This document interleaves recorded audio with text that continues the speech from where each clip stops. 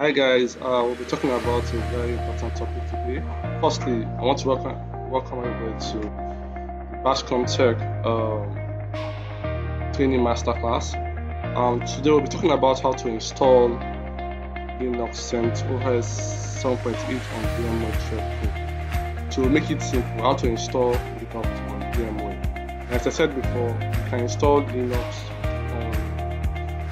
Powerful VirtualBox. You can also install it on Vmware. Both of them are virtualization applications which can be used for installation. So, welcome everybody. Now, the first thing we are going to do, we'll go to what? This is our VMware application right there.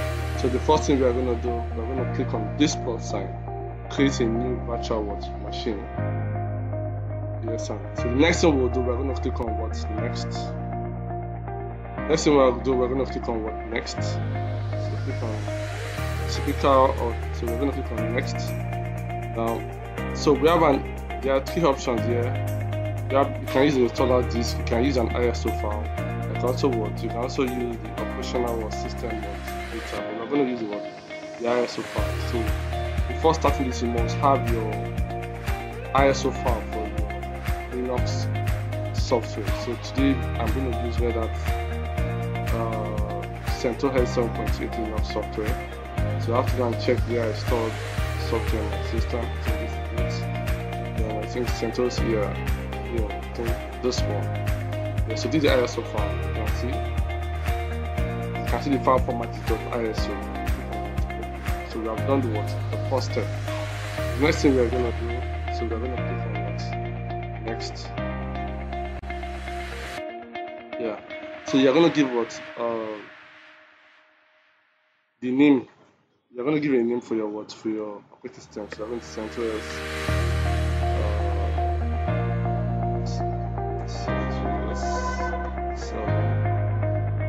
Linux.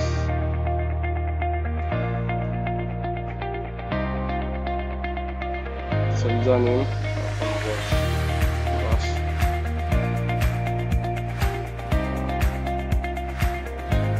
Password, so let's put our password. So let me make this one small case. So next you click on what? Next. Now the next thing you now have to tell me what the virtual machine name. So we're going to give it what Centos7 bits. Can give it any name. Yes, sir. Centos7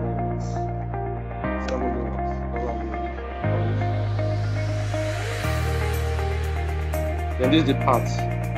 So you click on what? So let's use this virtual path. I think this is okay.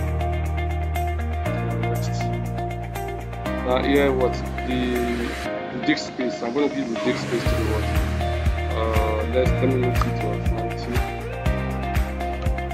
Let me make it 100 gig. So I think if you have done all this, I think you are okay to some extent. Now for the size, you can let the size be 50 gig, 80 or 90, depending on what you are doing. So we are going to leave it at 100 gig. Then we'll have to go next.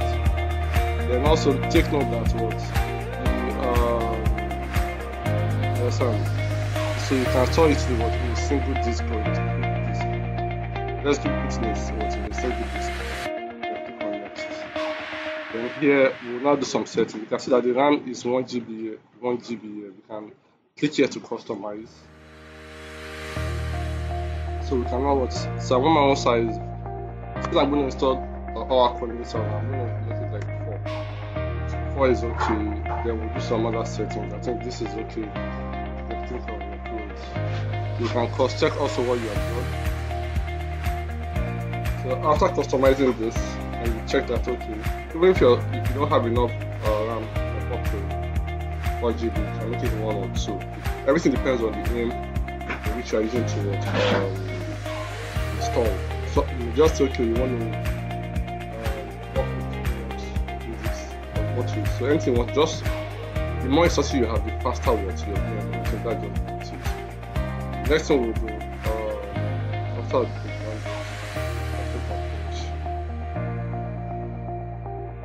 so hold on a second.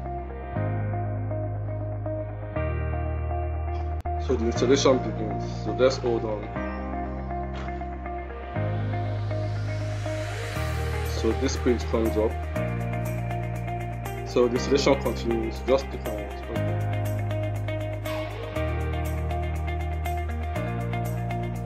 So you hold on for the installation to start. It's taking 1 second. Just hold on.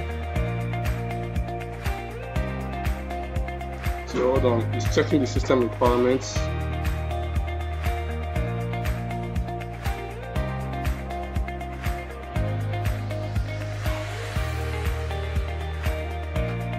So the more resources you give, the faster what the installation process.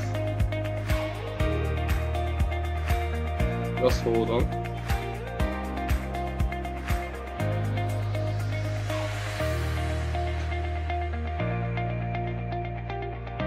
Okay. So you are seeing the prompt start installation within the moment.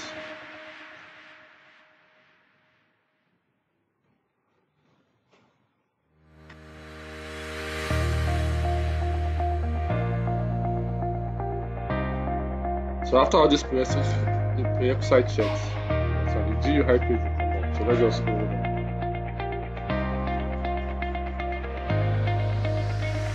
So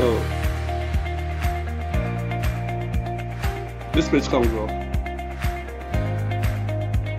So after setting the password, you can also set the user function. So let's start with Bash.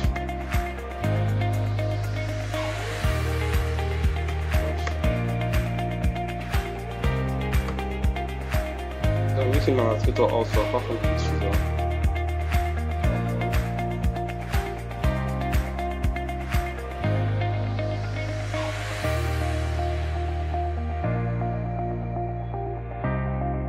So the installation process is going. Let's hold on.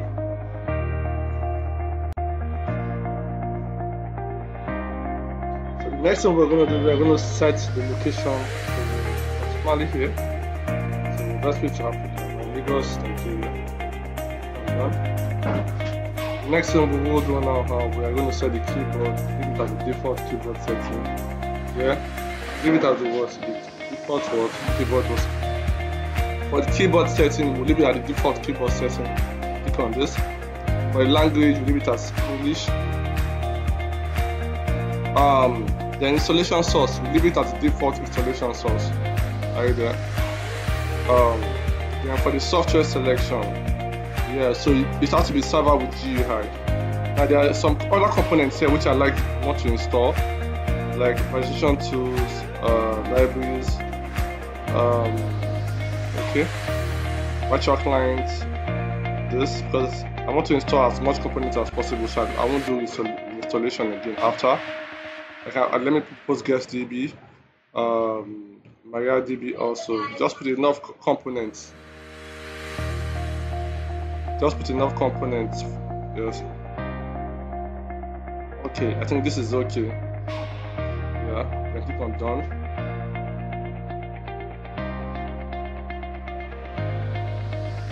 The next component we'll install here.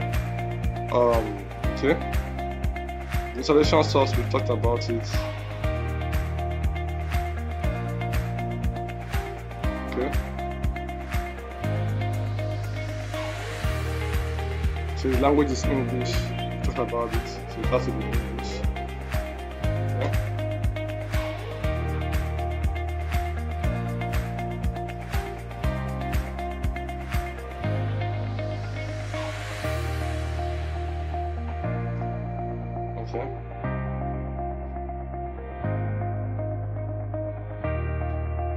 Okay, the next thing we'll talk about what? Installation destination. There are two things we can do here. We can either leave it as default or we partition it. You understand? So when you configure the partition, that means you are giving it different sizes. For example, if you want to install Oracle, you give it a particular size, and that particular size will now be used to what? To determine other components. So So the next one we'll do here, second. So let's check the view. Let's go to view. Let's take a full screen.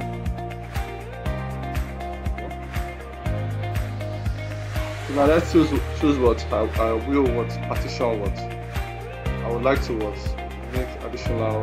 No, let's say I will. Let's carry section. So when you click on this, it gives you more options to now determine what you want to choose. So we have 90 gig to choose. So let's click on add.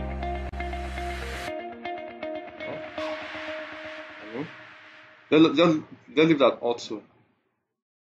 Okay.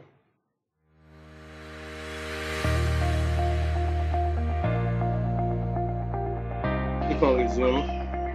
From there, you click on this word so the first thing you do, your UO1. So there's some partition you have to create.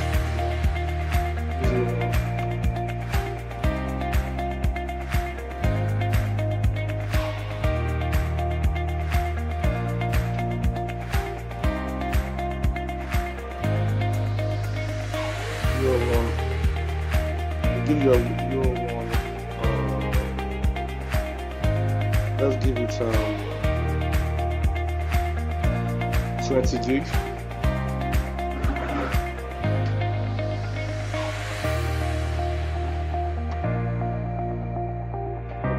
Click on hard mounts. Go to.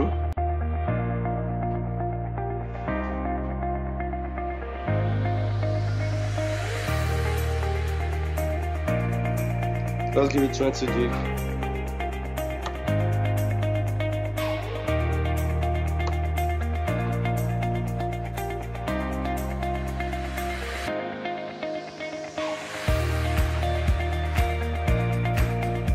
Plus another one for your roots. Let's give roots directory.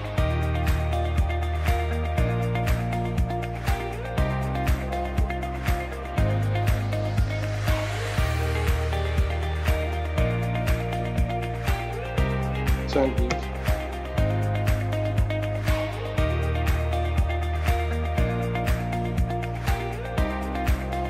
So let's edit this with 10 gig.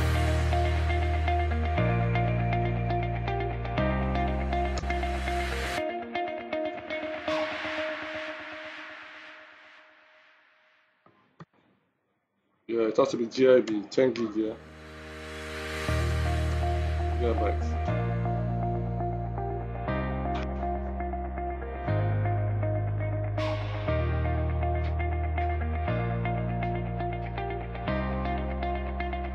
Okay. For the home directory, let's give the home directory 10 gig also.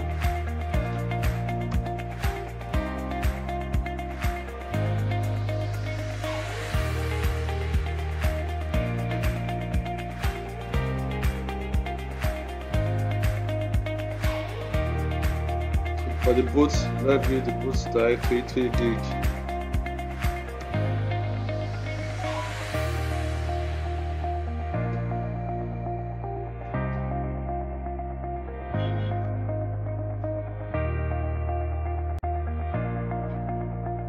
For the swap space, let's give the swap space. So all these partitions just need to be set because they are default.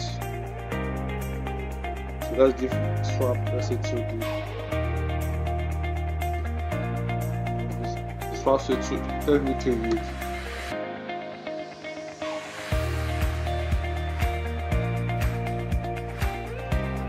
Which directory I want to set, okay?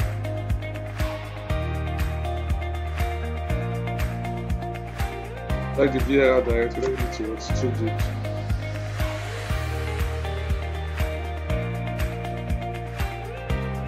Let's give this one 2 gig also.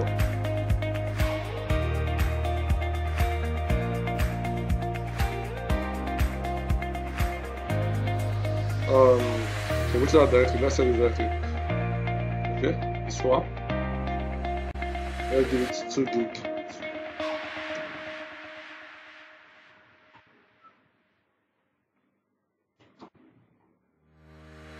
Then lastly,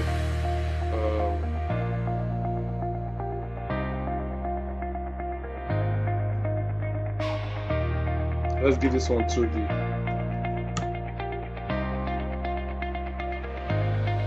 I think we're okay.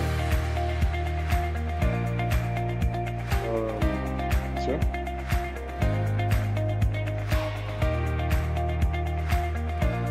We set all the manual partitionings. Let's give our U1 22.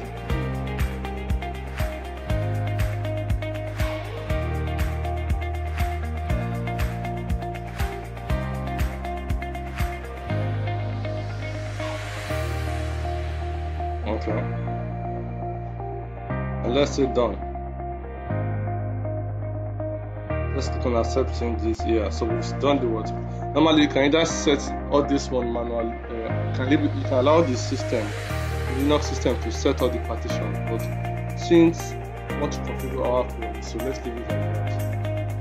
For the KDOMs, let's leave it as default. Done software selection, network selection. Okay. So, this is your own. So you can call this one Centos7. Host name Centos7.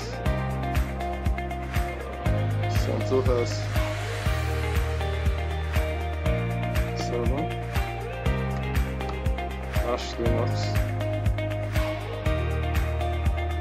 Then for the IP, you have two options. You can either turn the Ethernet on. So if we leave it on, this is the default IP it's giving us. You understand? So I think let's save this somewhere. Let me look for somewhere to save this for it to be useful. Okay. Let's this file. I'll call it partitioning.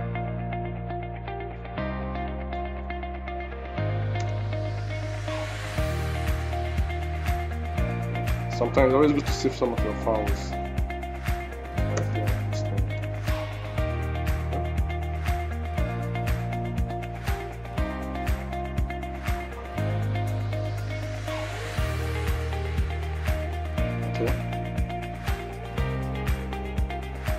So next thing we'll do, let's click on done.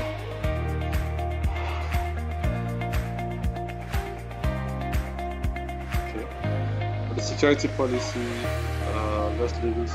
And for the license agreement, I think done this. Sure that components haven't been installed. I think they're okay. Let's go down. Okay. Almost all the components we've checked it. So let's click on it. Do installation. Now for the root password, we have to set our root password here. Let's set our root password. It's always better for your root password to be case sensitive, capital letters, small letters, and special character.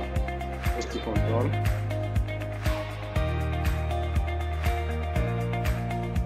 Okay.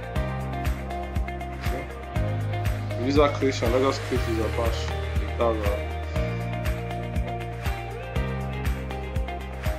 Okay. Then I can make it an admin, so click on. Okay, the password which we'll remember, what you like. So I think we've done like 98% of the installation process. The major thing that you have to just check everything properly and ensure that okay, your files are properly installed and your settings are okay.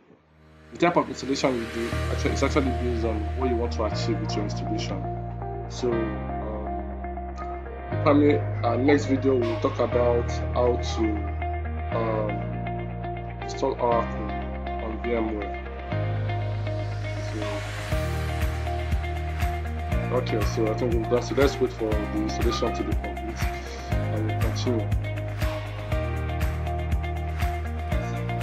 We're going to start software package. Let's go.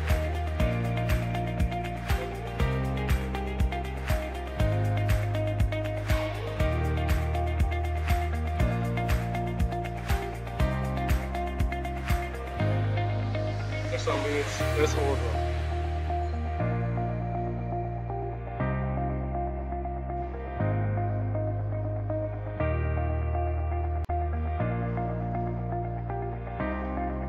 Let's hold on.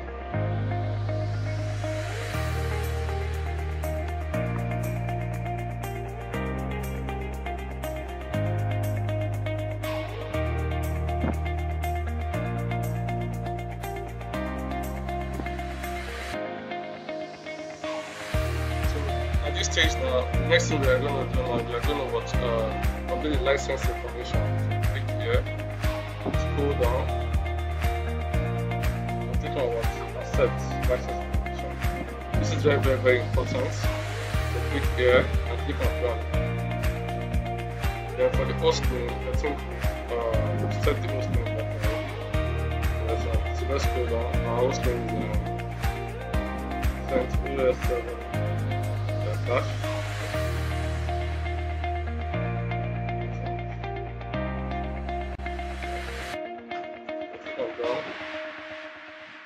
So we go to the last stage, so click on what? Finish. So use it. Let's hold on until it boots. We're going to do now. Log in. We have to put our login credentials.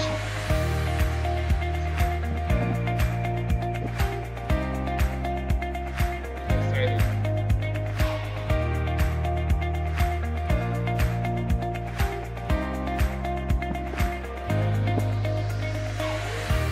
This will take a second. So this is our Linux operating system.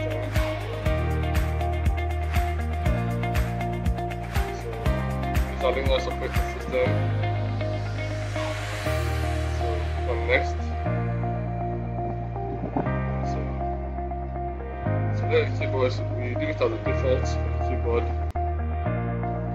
Privacy. And click on skip.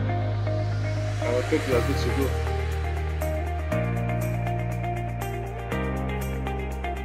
Yeah. What is Centos? The interface.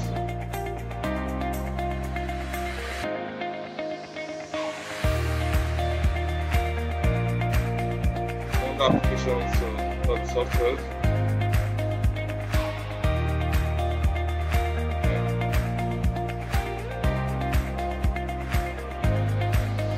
Our terminal. Just open our Linux terminal. That's Centos7. Let's check the dates, calendar. Let's check the present working directory. Yeah. The next thing we can do, there are many things to check. Let's see which user account I'm on. Let's type one on mine.